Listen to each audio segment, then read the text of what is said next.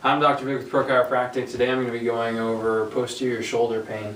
A lot of times your shoulder will be tender in the back from impingement. The muscles that create a triangle in the back of the shoulder here, your teres major, your teres minor, a little bit of the infraspinatus, and your triceps going down.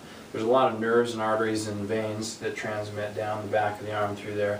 So a lot of times when you're having tingling through the shoulder, pain up into the shoulder and the base of the neck there, it's from those muscles acting up and impinging either nerve or vascular flow. So I'm going to show a couple ways to get rid of that. We're going to be doing some active release through those muscles. The first one we're going to be treating is the infraspinatus. So I'm going to have Michelle keep her elbow nice and tight and have her rotate from out and then moving her wrist right in towards her belly button. So going through that motion, stripping through the infraspinatus here, just making a few passes across that muscle.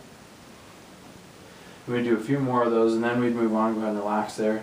We move on, we're going to have her start with her elbow out to the side. She's going to slow motion punch up towards the ceiling. Start here and then moving up as well there. Go ahead. We're going to move into a little bit of the teres major there. Again, just working the three muscles that compose that triangle that the nerves and arteries run through. Good, we work through that a little bit more. Go ahead and relax there. Last thing we do is arm out to the left. I'm going to have her swing down, touch her right knee, and go ahead and come back out.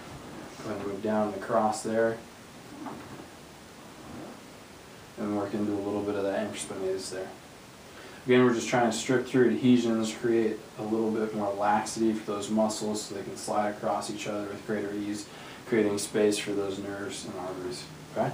So that's it. If you have shoulder pain in the back, the front, the top, any of those things can be correlated to this. Let us know. Dr. Vic, Pro Chiropractic. Thanks.